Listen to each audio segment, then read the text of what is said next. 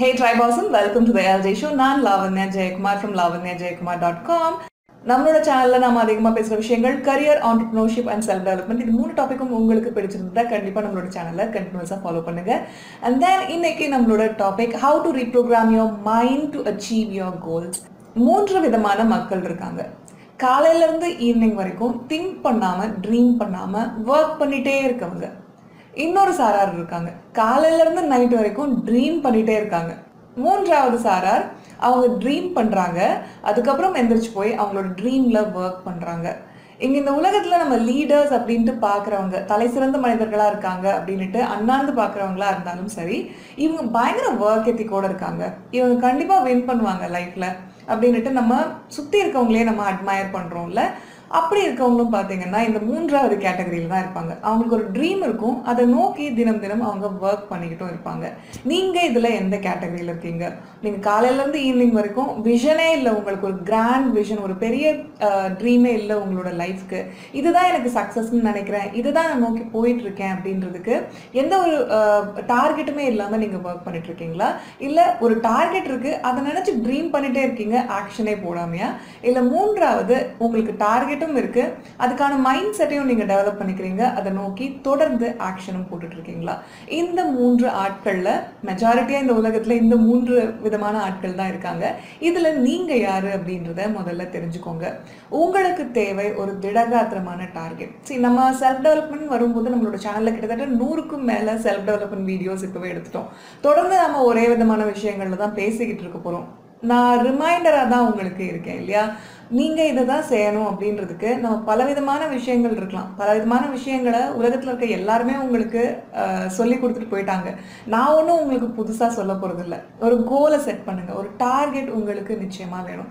அந்த டார்கெட்டை அச்சீவ் பண்றதுக்கு உங்களுக்கு தேவை திடகாத்திரமான ஒரு மைண்ட் செட், செல்ஃப் டிசிப்ளின். நான் எப்படி கன்சிஸ்டண்டாக இருக்கிறது அப்படின்னா உங்களுக்கு தேவை செல்ஃப் டிசிப்ளின். அந்த செல்ஃப் டிசிப்ளினை நீங்கள் எப்படி வளர்த்துப்பீங்க?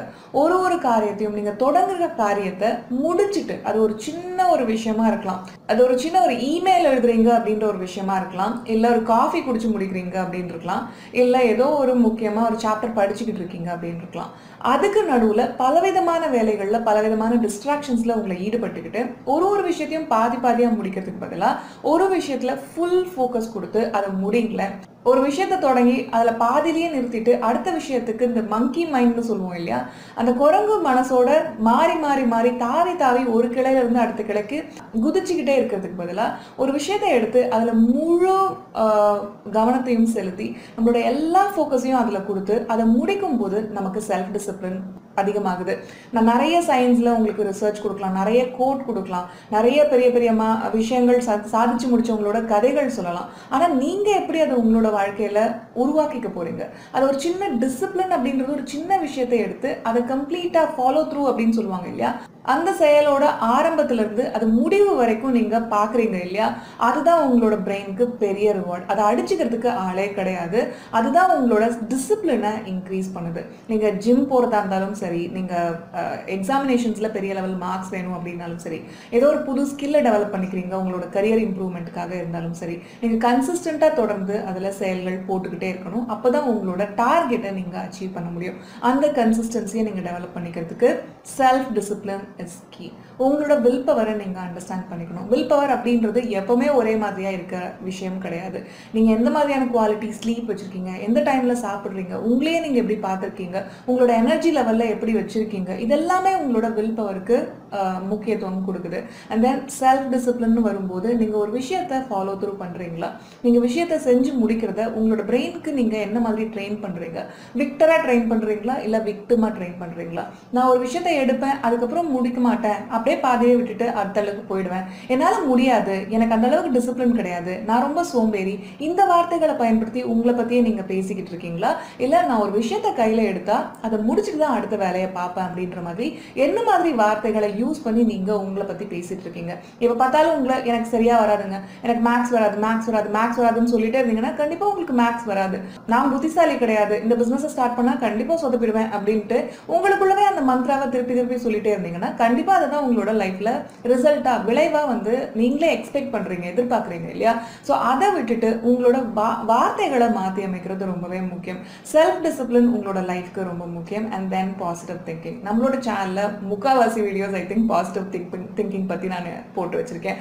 அதெல்லாமே பாருங்க. பாசிட்டிவ் திங்கிங் எப்படி உங்களுக்குள்ள உருவாகும்? நிறைய பாசிட்டிவான இன்ஃபர்மேஷனை கன்சியூம் பண்ண தான் பாசிட்டிவ் திங்கிங் உருவாகும். Positive thinking hard work.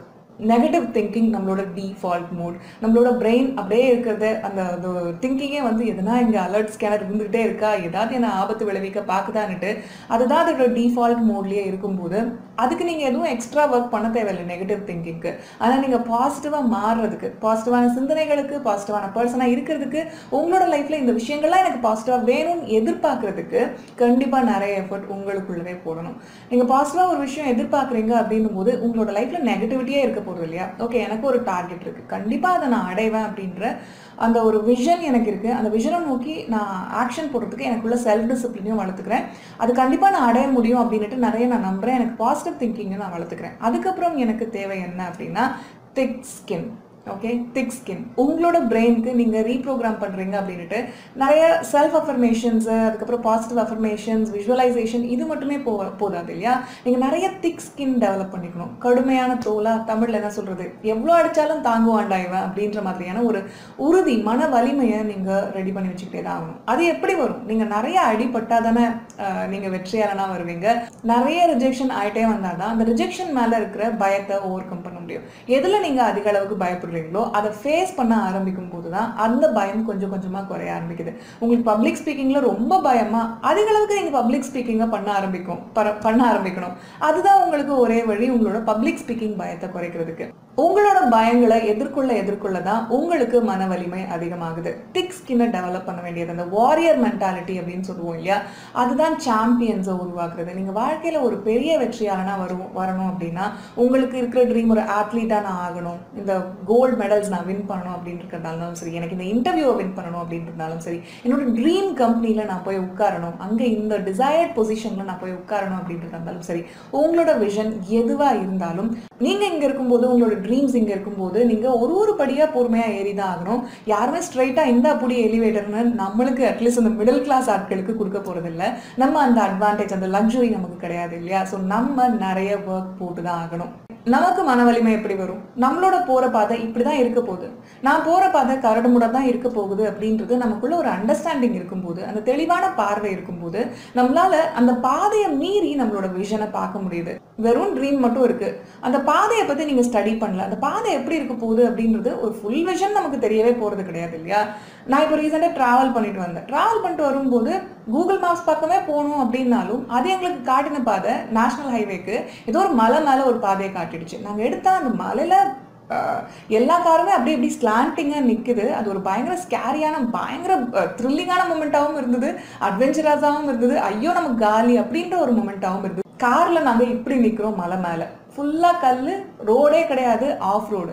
அந்த மாதிரியான இடத்த நம்மளுக்கு கூகுள் மேப்ஸ் காமிக்கும் போது ஓகே இதுக்கப்புறம் என்ன, நம்ம பயணங்களில் இதெல்லாம் வரப்போகுது, இது நீண்ட நெடிய பயணமாக இருக்க போகுது அப்படின்ற ஒரு புரிதல் எனக்குள்ள இருந்தாலும் 12 மணி நேரம் டிரைவ் இருக்கு அப்படின்றது எனக்கு தெரியும். அந்த பாதையில பல மலைகள், பல காடுகளை கடந்து நம்ம போக போறோம் அப்படின்றதும் நமக்கு தெரியும். ஆனா இப்படி ஒரு கூகுள் மேப் சொதப்பல் நடக்கும் அப்படின்றது நமக்கு தெரியாது இல்லையா? ஓகே, இப்படி நடந்துருச்சு, அடுத்தது என்ன, இதுக்கு சொல்யூஷன் என்ன அப்படின்னுட்டு ப்ராப்ளம் ஃபோக்கஸ்ல இருந்து நம்மளோட சொல்யூஷன் ஃபோக்கஸ்டா மாறும்போது நம்மளோட பயணத்துல அடுத்தடி நாம நகர முடியுது. நீங்க உங்களுக்குன்னு செட் பண்ணிருக்க ஒரு டார்கெட்டை அடையறதுக்கு நீங்க பயணிக்கிற அந்த பாதையில கண்டிப்பா பல இன்னல்கள் வரும். அதெல்லாம் நீங்க தாங்கிறதுக்கும், அதை ஃபேஸ் பண்றதுக்கும், அதை போராடி வெற்றி அடைஞ்சு அதை தாண்டி போகிறதுக்கும், அடுத்த சேலஞ்சுக்கு நீங்க ரெடி ஆகிறதுக்கும் நீங்க உங்களையே தயார் பண்ணிக்கணும். அப்பதான் நீங்க விக்டரா, வெற்றியாளனா, ஒரு சாம்பியனா வர முடியும். இந்த இலக்கை நான் எனக்காக ஃபிக்ஸ் பண்ணியிருக்கேன். அதை நோக்கி நான் என்னோட நடைப்பயணத்தை தொடங்குறேன் அப்படின்னும் போது அந்த பாதை கரடு முரடா இருக்கும் அப்படின்றத எக்ஸ்பெக்ட் பண்ணுங்க. இது மிகப்பெரிய லெசன். அதை எக்ஸ்பெக்ட் பண்ணிட்டு ஒரு தடங்கள் உங்களுக்கு வரும்போதும் ஓகே என்னால் முடியும், உங்களுக்குன்னு ஒரு சப்போர்ட் குரூப் இருந்ததுன்னா வெல் அண்ட் குட். கண்டிப்பாக உங்களை இன்னும் ஃபாஸ்ட்டாக அந்த தடைகளை கடக்க முடியும். யாருமே இல்லை அப்படின்னா மெஜாரிட்டி ஆஃப் த டைம், நிறைய நேரங்களில் நாம தனியாக தான் நம்மளோட போராட்டங்களை சந்திக்க வேண்டியது இருக்கு. அந்த போராட்டங்கள் ஒன்னொன்னையும் சந்திச்சு முடிக்கும் போது உங்களுக்குள்ள என்ன சொல்லிக்கிறீங்க? நான் குவிட் பண்ணல, நான் ஒளிஞ்சு ஓடல, நான் பின்னாடி திரும்பல, நான் இதை சந்திச்சுட்டேன், இதை வெற்றி அடைஞ்சிட்டேன், இது ஒரு சின்ன ப்ராப்ளம் தான், இனிமே என்ன வந்தாலும் என்னால ஃபேஸ் பண்ண முடியும் அப்படின்ற நம்பிக்கை எனக்குள்ள பிறந்திருக்கு அப்படின்ட்டு அடுத்த பிகர் சேலஞ்சு, அடுத்த பெரிய ஒரு சவாலை நோக்கி நீங்க போறீங்க. அதுதான் உங்களோட திக் ஸ்கின்னை டெவலப் பண்ணுது. செல்ஃப் டிசிப்ளின், உங்களோட ஃபியர்ஸை ஃபேஸ் பண்றது, உங்களோட திக் ஸ்கின்னை டெவலப் பண்றது, இது எல்லாமே பாத்தீங்கன்னா ஒருங்கிணைந்து செயல்படுற ஒரு விஷயமா தான் இருக்கு. ஒன்னொன்னும் தனித்தனியா நம்மளோட லைஃப்ல நம்ம பார்க்க போறது இல்லை, எல்லாத்தையும் மிக்சடா தான் நம்மளுக்கு லைஃப் கொடுக்க போகுது. அதை எப்படி நம்ம பார்க்குறோம், அதை எப்படி நம்மளோட மைண்ட் இன்டர்பிரட் பண்ணுது. உங்களோட டார்கெட்டை அடையிறதுக்கு நடுவில் வர விஷயங்களை, தடை கற்களை நீங்க பிரச்சனையா பாக்குறீங்களா, சவாலா பாக்குறீங்களா? சவால்னா சமாளிக்க முடியும், பிரச்சனை அப்படின்னா உங்களுக்குள்ள ஐயோ இது இவ்வளவு பெருசா இருக்கே அப்படின்னுட்டு பயப்படுவீங்க. எந்த மாதிரியான வார்த்தைகளை உங்களுக்குள்ள நீங்க உபயோகிக்கிறீங்க, உங்களை பத்தி பேச உபயோகிக்கிறீங்க, உங்களுக்கு நடக்கிற விஷயங்களை பத்தி பேச உபயோகிக்கிறீங்கன்றதெல்லாம் தொடர்ந்து கண்காணிச்சுக்கிட்டே இருங்க. நான் 3 விதமான மக்கள் இருக்காங்க இந்த உலகத்துலன்னு சொல்லியிருந்தேன் இல்லையா? ஒர்க் மட்டுமே பண்ணிட்டு இருக்கவங்க, எதை பத்தியுமே யோசிக்காம ட்ரீம் பண்ணாம, இன்னொரு ஆள் ட்ரீம் மட்டுமே பண்ணிட்டு இருக்காங்க, ஒர்க்கே போடாம, இன்னொருத்தவங்க ட்ரீம் பண்றாங்க, அந்த விஷனுக்கு ஒர்க்கும் போடுறாங்க. அவங்களதான் நம்ம வாவ் இப்படிதான் நான் இருக்கணும் அப்படின்னுட்டு அண்ணாந்து பாக்குற மாதிரி இருக்கும். நீங்க ட்ரீமரா ஆகும்போது இந்த யூனிவர்ஸே உங்களுக்கு பிளஸ் பண்ணுது. ஹே இவன் எவ்வளவு அடிச்சாலும் தாங்குறாயா அப்படின்னுட்டு நமக்கு அதோட பிளெஸிங்ஸை கொடுக்க ஆரம்பிக்குது. சில பேருக்கு அந்த பிளெஸிங்ஸ் ஒரு வாரத்துல வருது, சில பேருக்கு அது 20 வருஷங்கள் காத்திருக்க வேண்டியது. ஏன் இப்படி நடக்குது?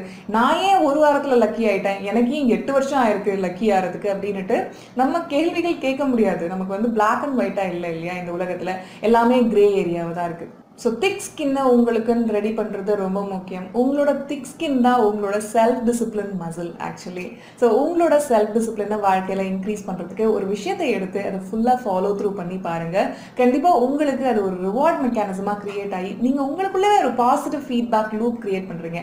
நான் லூசர் கிடையாது, நான் ஒரு விஷயத்தை எடுப்பேன் அதை முடிக்காமல் விட்டுருவேன் கிடையாது, நான் ஒரு விஷயத்தை எடுத்து சாதிச்சு காமிக்கிறவன் அப்படின்ட்டு அந்த சாதனையாளன்றத ஒரு சின்ன சின்ன விஷயங்கள்லேருந்து, ஒரு அரிசி பருக்கையிலேருந்து நீங்கள் போட போட போட போட அது பெரிய பெரிய பெரிய கவலமா உருவாகுது அப்படின்னு சொல்லலாம். ஸோ நீங்க உங்களுக்குள்ள நிறைய எஃபர்ட் போடுங்க, உங்களுக்குன்னு ஒரு டார்கெட்டை ஃபிக்ஸ் பண்ணுங்க, உங்களோட மைண்ட்ல நிறைய ஸ்ட்ரென்தன் பண்ணுங்க, உங்களோட மைண்ட்ல அதிக அளவுக்கு ஒர்க் போடுங்க. நீங்க உங்களோட என்விரான்மெண்ட்டை எதுவுமே பண்ண முடியாது. உங்களுக்கு வெளியே நடக்கிற விஷயங்களை ஏதாவது கண்ட்ரோல் பண்ண முடியுமா? என்னால கண்ட்ரோல் பண்ண முடியாது. எனக்குள்ள இங்க நடக்கிற பெரும்பான்மையான விஷயங்களை என்னால கண்ட்ரோல் பண்ண முடியும் இல்லையா? ஸோ உங்களால எதை கண்ட்ரோல் பண்ண முடியும், எதுல அதிகபட்ச கண்ட்ரோல் உங்களுக்கு இருக்கு, அதை நான் பண்றது மூலமா எப்படி என்னோட லைஃபை நான் மாத்திக்க முடியும், எனக்குன்ற டார்கெட் என்ன, அதை நோக்கி உழைக்கிறதுக்கு நான் என்ன ஆக்ஷன் பிளான் வச்சிருக்கேன், அதுக்குன்னு நான் எப்படி செல்ஃப் டிசிப்ளினை ரெடி பண்ணிக்கிறேன், அதுக்கு எனக்கு எவ்வளவு பாசிட்டிவ் திங்கிங் தேவை, அந்த மாதிரியான மக்களுக்குள்ள நான் என்னோட டைமை ஸ்பெண்ட் பண்றேன்னா, அந்த மாதிரியான விஷயங்களை அதிக அளவுக்கு கேட்கிறேன்னா, இதெல்லாம் தொடர்ந்து நோக்கிக்கிட்டே இருங்க. எந்த அளவுக்கு வலிகளை சந்திக்கிறீங்களோ அந்த அளவுக்கு கண்டிப்பா உங்களோட வெற்றியோட அந்த ஸ்வீட்னஸ் அதிகமா இருக்கும் அப்படின்றத நான் நம்புறேன். எண்ட் கோல் நம்மளுக்கு ஒன்று வச்சிருந்தாலும், இதுதான் என்னோட அல்டிமேட் டார்கெட் அப்படின்னு ஒன்று வச்சிருந்தாலும், அதை அடைஞ்ச பிறகும் நம்மளோட மனசு அடுத்தது என்ன, என்னோட பர்பஸ் என்ன அப்படின்ட்டு தேடி ஓடும்.